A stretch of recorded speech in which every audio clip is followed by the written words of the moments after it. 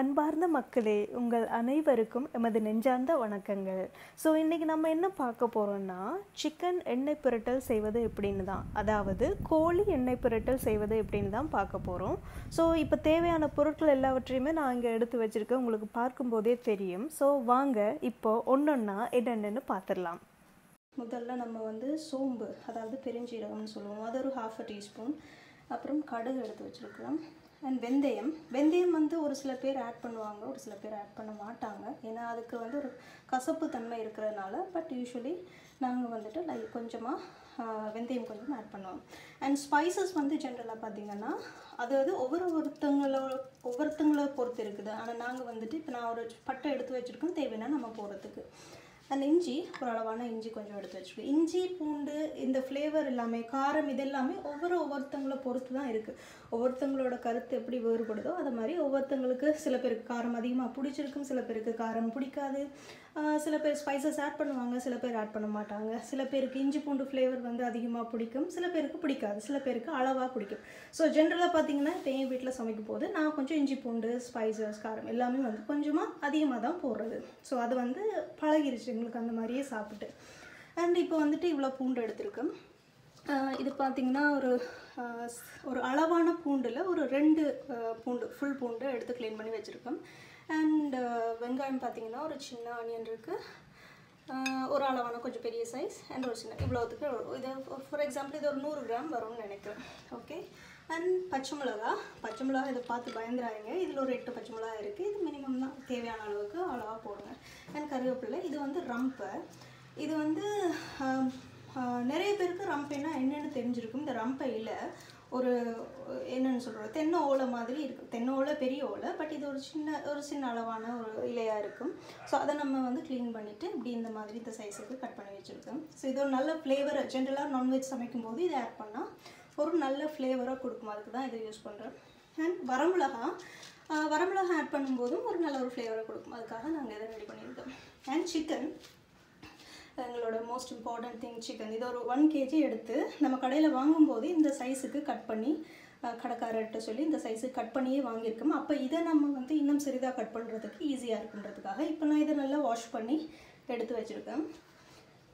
And இங்கே பார்த்திங்கன்னா சோம்பு. ஸோ இந்த ஐட்டம் என்னென்ன ஐட்டம் தேவையோ அது எல்லாமே சைடில் வச்சுருக்கேன். கடுகு, மஞ்சத்தூள், வெந்தயம், இது பவுடர் உப்பு அண்ட் கல்லுப்பு நம்ம பழங்காலத்தில் கல்லுப்பு யூஸ் பண்ணுவாங்க. அது ஹெல்த்துக்கும் நல்லது. ப்ளஸ் அது கல்லுப்பு யூஸ் பண்ணும்போது ஒரு நல்ல ஒரு டேஸ்ட்டையுமே என்ஹான்ஸ் பண்ணும். ஓகே. அண்ட் மெயின்லி ஆயில் தேவையான அளவு நம்ம எடுக்க போகிறோம்.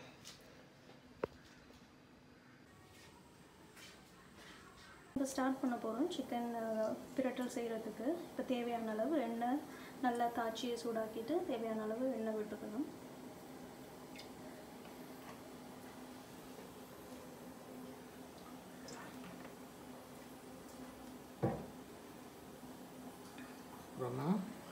கடுகு போடணும். ஓகே. இப்போ கடுகு முதல்ல போடுறோம்.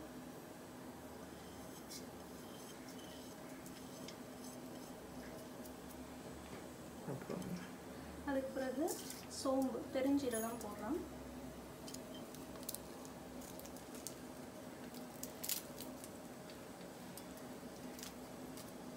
கருவேப்பட்டை ஒரு ஃப்ளேவருக்காக. தேவையான அளவு வெந்தயம். யூஸ்வலாக பார்த்திங்கன்னா வெந்தயம் எல்லா இதுக்கும் போட மாட்டாங்க. பட் இது ஸ்பெஷலி இப்போ குக் பண்ணுறது யார் தெரியுமா, நம்ம ஹீரோ, நம்ம அப்பா தான் குக் பண்ணுறாரு. ஸோ அவருக்கு லைட்டாக எப்பவுமே ஆட் பண்ணுவாங்க. ஸோ அது போட்டுருக்காங்க. இப்போ பார்த்திங்கன்னா நல்லா ரொம்ப கருகக்கூடாது, மெயினாக கருகாமல் நம்ம பார்த்துக்கணும். ஸோ இதில் அதெல்லாம் லைட்டாக எடுத்துட்டு. ஓகே. இப்போ பார்த்திங்கன்னா கருவேப்பிலை கொஞ்சம் மட்டும் ஃப்ரெஷ்ஷான கருவேப்பிலை. ரம்பை இலைன்னு நம்மளே சொல்லியிருக்கோம். ஸோ அது போடணும்.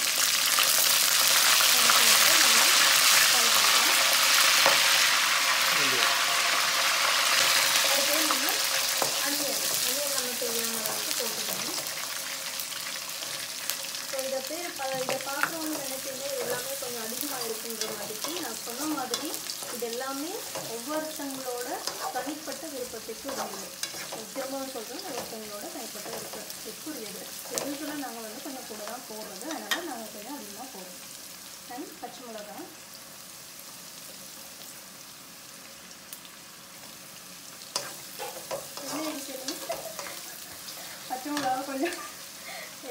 பார்த்தீங்கன்னா நம்ம வந்து பச்சை மிளகா அதிகமாக தான் போடுறது. அவர் சும்மா போட்டு பார்க்குறேன். ஏன்னா பார்க்குறவங்க பயந்துருவாங்க. வரமிளகா போடுறாங்க. வரமிளகா என்னத்துக்காக அப்பா போடுறது? காரம் நல்ல ஃப்ளேவராக இருக்கும். ஓகே, நல்ல ஃப்ளேவர் கொடுக்குது. ஸோ அதுக்காக அடிஷ்னலாக நம்மளோட கறியை வந்து என்ஹான்ஸ் பண்ணுறதுக்காக, அதோட டேஸ்ட் என்ஹான்ஸ் பண்ணுறதுக்காக நம்ம வந்து வரமிளகாவும் ஆட் பண்ணுறோம்.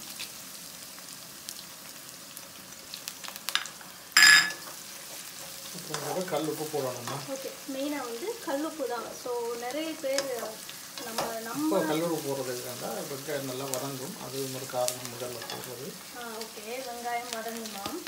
ஸோ அதுக்காக மெயினாக வந்து இந்த வெங்காயம் தாளிக்கிற நேரத்தில் நம்ம கல் உப்பு போடுவாங்க. ஸோ இந்த அளவுக்கு இப்போ நம்ம இப்போ 1 கிலோ இது சிக்கன் எடுத்துக்கணும். ஸோ அதுக்கு இவ்வளோவுக்கு போடுறாங்க. அகெயின் நான் சொல்கிறேன், உப்பு, காரம், புளி எல்லாமே வந்து ஒவ்வொருத்தங்களோட விருப்பத்துக்கு ஏற்ற மாதிரி தான் நம்ம போடுறோம். சரியா? ஸோ இது வந்து நம்மளோட இப்போ நாங்கள் சாப்பிட்றதுக்குரிய டேஸ்ட்டுக்கு தான் நாங்கள் இதெல்லாமே போட்டிருக்கோம். ஸோ நீங்கள் என்ன மாதிரி எங்கள் அம்மா எப்படி செஞ்சு கொடுப்பாங்க, இல்லை அம்மா அப்பாவோட டேஸ்ட் எப்படி, இல்லை பசங்களோட டேஸ்ட் எப்படியோ அதுக்கேற்ற மாதிரி எல்லாமே போட்டுக்கலாம்.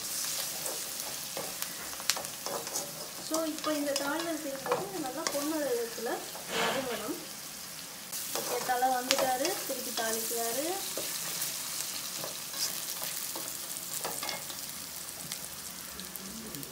ஸோ அப்படியே சைடில் பார்த்தீங்கன்னா நான் வந்து ரைஸ் வைக்கிறதுக்காக தண்ணி கொதிக்க வச்சுருந்தேன். ஓகே, தண்ணி கொதிச்சு வச்சு இப்போ நம்ம வந்து இதை ரைஸை போடலாம். ரைஸை போடணும். ரைஸை அதை போடுறாங்கப்பா.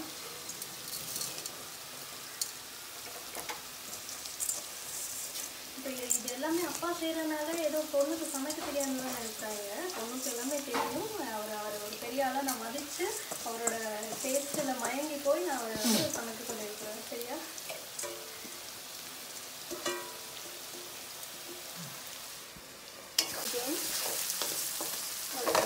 தாளிகள் நடக்குது.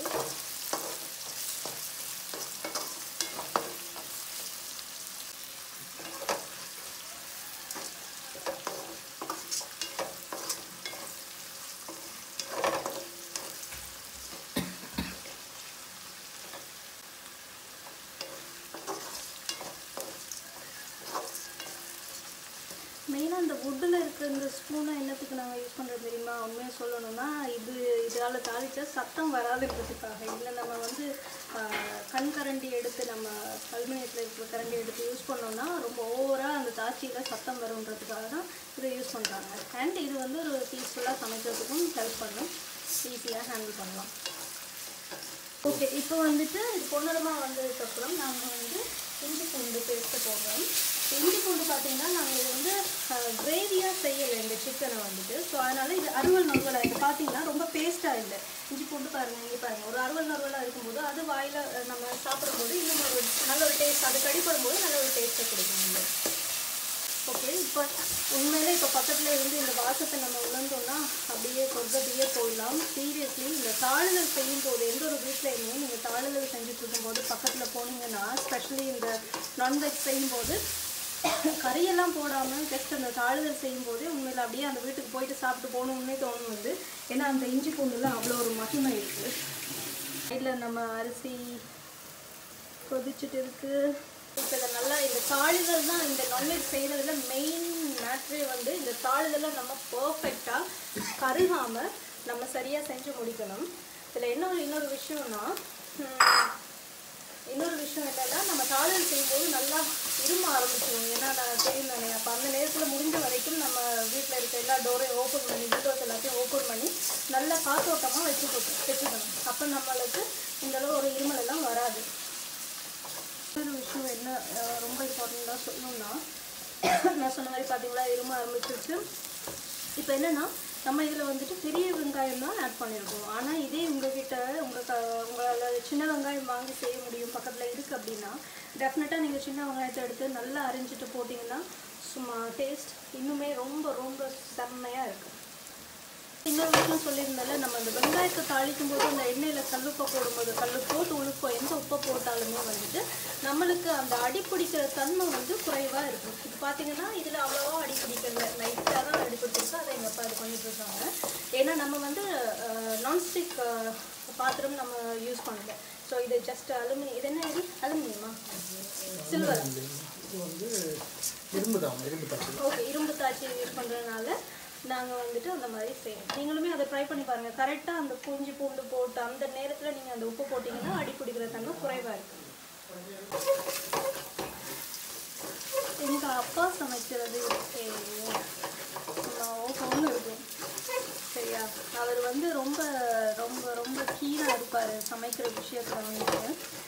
ஏன்னா தான் சமைக்கும்போது மோஸ்ட்லி இந்த இடத்துல எங்கேயும் போக மாட்டாங்க, ரொம்ப கேர்ஃபுல்லாக பார்த்து செய்வாங்க. ஆனால் அவரை பொறுத்த வரைக்கும் ஒரு விஷயம் உண்மை, அவரோட மனம் நல்லா இருக்கணும், பட் அவரோட சூழல் நல்லா இருக்கணும். எல்லாமே நல்லா இருந்தால் தான் அந்த லவ்னு வாங்கல, அந்த லவ் எல்லாமே சேர்ந்து தான் அந்த சாப்பாடுமே வந்து ரொம்ப அருமையாக வர்றதுக்குரிய வாய்ப்பு இருக்குது. சப்போஸ் நம்மளோட மனமோ இல்லை நம்மளை சார்ந்திருக்கிற விஷயங்கள் வந்து நல்ல மாதிரி இல்லைன்னா சமைக்கிற சாப்பாடும் வந்து அவர் கையை வைக்க மாட்டார். அஃப்கோர்ஸ் நல்லா இல்லைன்னா மோஸ்ட்லி கை வைக்க மாட்டார். ஓகே, அடுத்து இப்போ அவங்க வந்து சிக்கன் எடுத்துருக்காரு. சிக்கனை இப்போ பார்த்தீங்கன்னா இது நல்லா பொன்னிறமாக நல்லா தாலிகள் வந்துட்டு ஸோ சிக்கனை போடுறாங்க, மிக்ஸ் பண்ணுறாங்க. ஸோ கண்ட்ரோல் பண்ண முடியல, எல்லாருக்குமே ரொம்ப ஜாஸ்தி ஆகிருக்கு.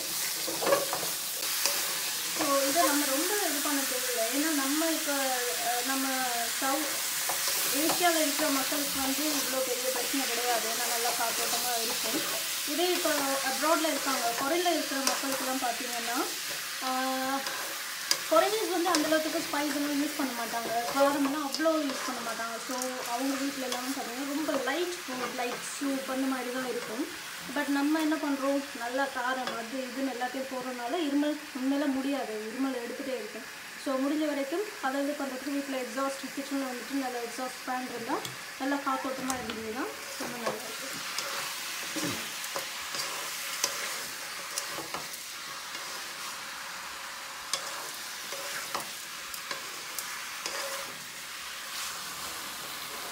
நல்லா போட்டலாம் பண்ணியாச்சு, மிக்ஸ் பண்ணியாச்சு. ஓகே, இப்போ இதை நல்லா மிக்ஸ் பண்ணிட்டாரு எல்லா விஷயம் பார்த்தீங்கன்னா பாருங்க, நல்லா மிக்ஸ் பண்ணுறாங்க. நல்லா மிக்ஸ் பண்ணி விட்டுட்டு இதுக்கு நம்ம தண்ணி மெயின் இம்பார்ட்டன்ட் திங், இங்கே தண்ணி நம்ம ஆட் பண்ண போகிறதே இல்லை. ஓகே, இப்போ லிட்டால் நம்ம இதை மூட போகிறோம். ஏன்னா இந்த கோழி, இந்த சிக்கன் இது வந்து ப்ராய்லர் சிக்கன் நாட்டுக்கோழி கிடையாது. ஸோ ப்ராய்லர் சிக்கன் ஒரு 10 to 15 minutes, மேக்ஸிமம் 15 minutes இவ்வளோதான். 10 minutes முதல்ல நல்லா ஒரு அளவான ஃப்ளேமில் வச்சுட்டு நல்லா வேக வைக்கணும். அப்போ தான் என்ன நடக்கும்னா இந்த சிக்கனில் இருக்கிற தண்ணி வந்து நல்லா கீழாடியில் செட்டில் ஆகும். ஸோ அதில் இருக்கிற தண்ணியில் தான் இந்த சிக்கன் நல்லா வெந்து வரப்போகுது. ஃபைனலி நம்ம வந்துட்டு மிளகாத்தூளை ஆட் பண்ணி நம்ம மிக்ஸ் பண்ணி இறக்கிடுவோம் சரியா. ஸோ பார்த்தீங்கன்னா இந்த ஹை ஃப்ளேமும் இல்லை, ரொம்ப லோ ஃப்ளேமும் இல்லை, கரெக்டான மீடியம் ஃப்ளேமில் இருக்குது. ஸோ இந்த பதத்தில் நம்ம வச்சுருக்கோம். நான் ஒரு 5 minutes கழிச்சு திருப்பி நல்லா அந்த லிட் ஓப்பன் பண்ணி நல்லா புரட்டி விட்டுட்டு இப்போ தண்ணி நல்லா கொஞ்சம் இது பண்ணி காட்டுங்க. ஓகே, இப்போ பார்த்தீங்கன்னா நல்லா தண்ணி ஊறி இருக்கு பாருங்கள். ஸோ இந்த தண்ணியில் தான் இது வேகுது. ஸோ இப்போ வந்துட்டு எங்கள் அப்பா மஞ்சள் தூள் ஆட் பண்ண போகிறோம். லைட்டாக மஞ்சள் தூள் போட்டுட்டு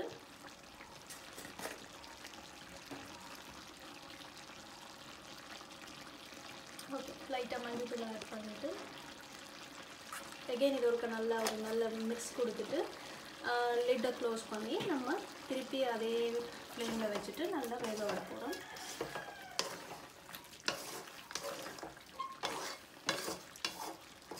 இந்த மாதிரி உண்மையில் நீங்கள் ட்ரை பண்ணி பாருங்கள். நம்ம எப்பயுமே கிரேவி குழம்பு ஊற்றி தான் சாப்பிட்டு பழக்கம் இருக்கும். மோஸ்ட் ஆஃப் த பீப்புள் இந்த மாதிரி சாப்பிட்டு பழக்கம் இருக்காது. ட்ரை பண்ணி பாருங்கள், சீரியஸாக உங்களுக்கு ரொம்ப பிடிச்சா உண்மையில கமெண்ட் பண்ணுங்கள். ஸோ நீங்கள் பண்ணுற ஒவ்வொரு கமெண்ட்டுமே வந்து எங்களுக்கு ரொம்ப ஒரு என்ன சொல்கிறது, அடுத்தடுத்த வீடியோ செய்கிறதுக்கு எங்களுக்கு ஒரு உறுதுணையாகவும் கூடுதல் ஊக்கமாகவும் இருக்கும். ஓகே, இப்போ லிட்டை போட்டு க்ளோஸ் பண்ணி விட்டாச்சு. அண்ட் இந்த சைடில் பார்த்தீங்கன்னா திருப்பி ஒரு 5 minutes கழித்து நம்ம லிட்டை ஓப்பன் பண்ணிவிட்டு அகெயின் ஒரு நல்ல மிக்ஸ் ஒன்று கொடுப்போம். பார்த்தீங்கன்னா பார்க்கவே ரொம்ப அழகாக இருக்குது எவ்வளோ விஷயம். ஸோ இதுக்கப்புறம் எவ்வளோ நேரம் போட்டு ஒதுக்கிட்டு தான் தூளை போடுவோம். வந்து கொஞ்சம் இருக்கட்டும், ஒரு 5 minutes அகெயின் நல்லா மூடி நல்லா ஒரு மிக்ஸ் கொடுத்துட்டு திருப்பி மூடி விட போகிறோம். ஓகே, இப்போ நம்ம ஃப்ளேம் வந்துட்டு நல்லா குறைச்சி வைக்கணும், ரொம்ப ஹை ஃப்ளேமில் வைக்கக்கூடாது.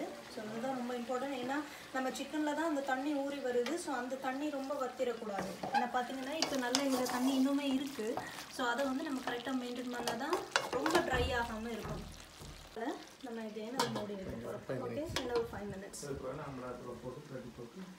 பார்த்தீங்கன்னா again அடுத்த 5 minutes நம்ம நல்லா வேக விட்டுட்டு இப்போ என்ன பண்ணுறோம்னா கொஞ்சம் அப்படியே செப்பரேட் பண்ணுறோம். ஏன்னா இப்போ அந்த தண்ணியும் ஆயிலும் மேலே இருக்குதானே, எண்ணெயும் சேர்ந்து கலந்துருக்கிற இடத்துல நம்ம சில்லி பவுடர் போடுறோம். இது வெறும் சில்லி பவுடர் இல்லை, ஆக்சுவலாக அது எல்லாமே மிக்ஸ் ஆகியிருக்கு, மல்லி எல்லாம். ஓகே, நீங்கள் இப்போ இந்த மிளகா பவுடரில் ரொம்ப அதிகமாக போடக்கூடாது, ஏன்னா அந்த ரியல் சிக்கனோட ஃப்ளேவர் வராமல் விட்டுரும். ஸோ இந்த ஸ்பூனில் 2 ஸ்பூன் போடுறோம், 2 ஸ்பூன். ஓகே, இந்த சில்லி பவுடர் பார்த்தீங்கன்னா வெறும் சில்லி பவுடர் கிடையாது. ஓகே, நான் முதல்ல இது பாருங்கள். இப்போ அந்த ஆயிலே நம்ம இது பண்ணும்போது அந்த பச்சை வாடைன்னு சொல்லுவாங்கல்ல, ஸோ அந்த மனம் இல்லாமல் போயிடும். ஸோ அந்த ஆயிலில் இதாகும் போது இமீடியட்டாக அது போயிடும். ஓகே, இப்போ நம்ம என்ன செய்கிறோம், நல்லா ஃபுல்லாக கம்ப்ளீட்டாக சிக்கனை மிக்ஸ் பண்ணி போடுறோம்.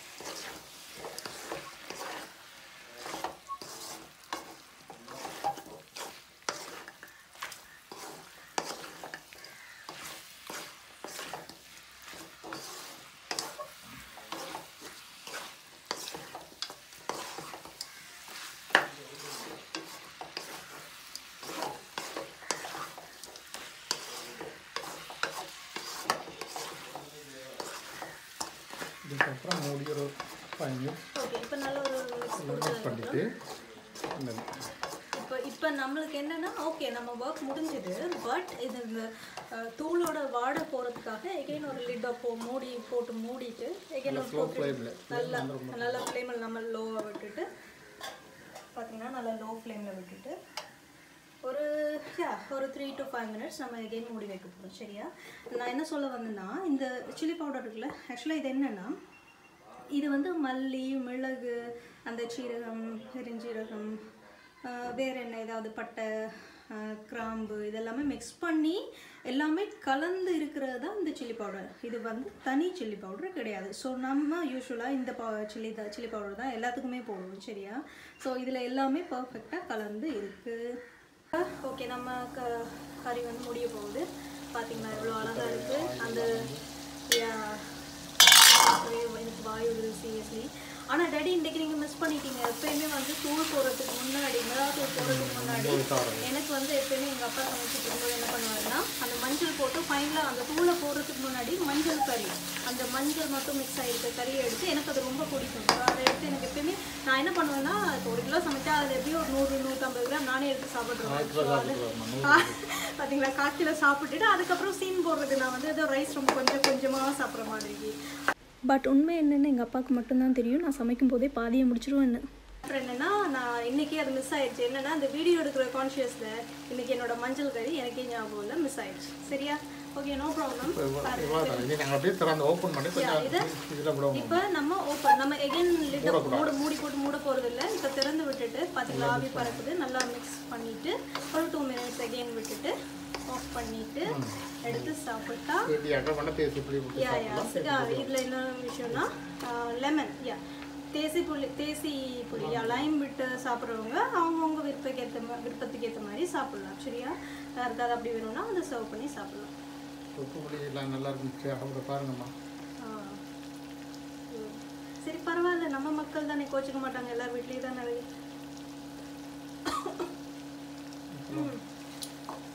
சரி.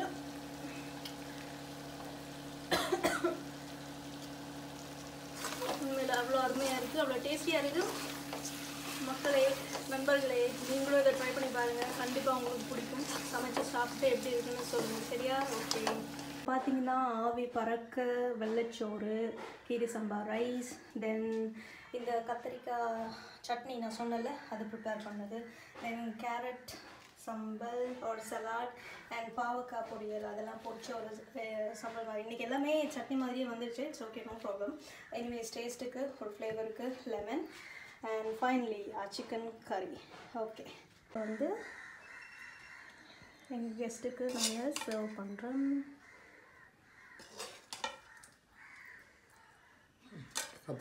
கத்தரிக்காய்க்கு ஸ்பூன் இல்லையா, கெஸ்ட்டுக்கு ரைஸ் போகுது. ஆனால் நான் எனக்கு வந்துட்டு சாப்பாடு சர்வ் பண்ணியிருக்கேன். எல்லாமே எடுத்து ரெடி பண்ணி நான் சாப்பிட போகிறேன். பாய். ஓகே நண்பர்களே, ஸோ இன்றைக்கி நம்ம சிக்கன் ரெசிபி எப்படி செய்கிறதுன்னு பார்த்தாச்சு. ஸோ இந்த வீடியோ உங்களுக்கு பிடிச்சிருந்தா மறக்காமல் லைக் பண்ணுங்கள், தெரிஞ்சவங்க தெரியாதவங்க எல்லாருக்குமே ஷேர் பண்ணுங்கள், சப்ஸ்கிரைப் பண்ணுங்கள், மறக்காமல் அந்த பெல் ஐக்கானை ப்ரெஸ் பண்ணுங்கள். ஸோ தேட் நம்ம போடுற அடுத்தடுத்த வீடியோஸ் உங்களுக்கு நோட்டிஃபிகேஷனில் வந்து சேரும். அன்டில் தென் சைனிங் ஆஃப், என்றென்றும் அன்புடன். பாய் பாய்.